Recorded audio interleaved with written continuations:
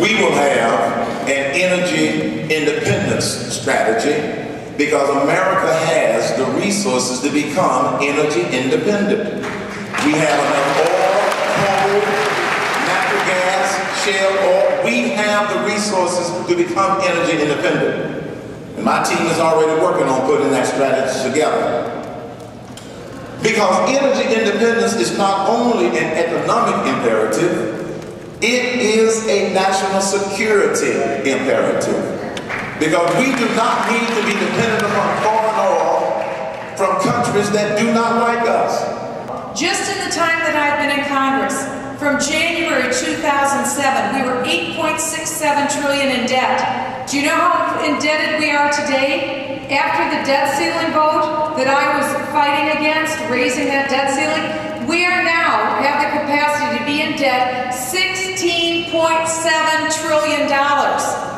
We have almost doubled our indebtedness in 4.5 years. You don't spend all the money.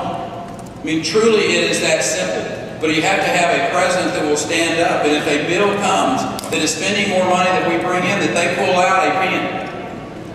A president that will stand up and say, if you send me a piece of legislation that spends more than what we are bringing in, I will veto it. And it will be something as magnificent as a Sharpie that we put pen to paper on and send the message, we are not going to spend more money than what we're bringing in this country.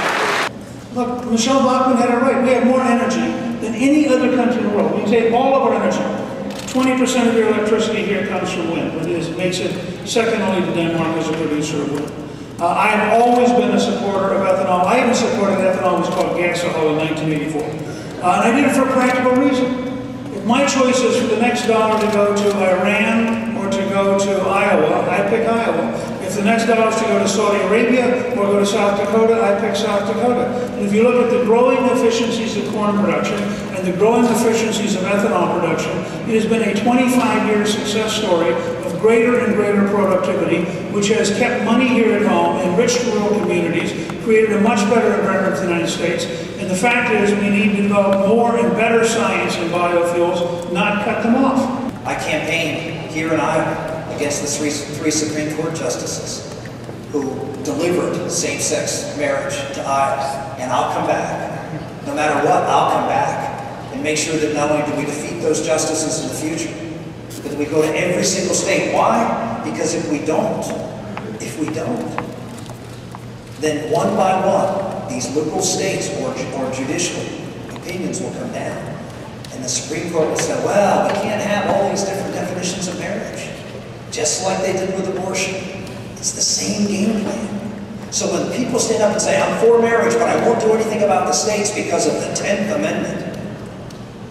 The 10th Amendment doesn't allow, Abraham Lincoln said it best, the 10th Amendment doesn't allow states the right to do wrong. And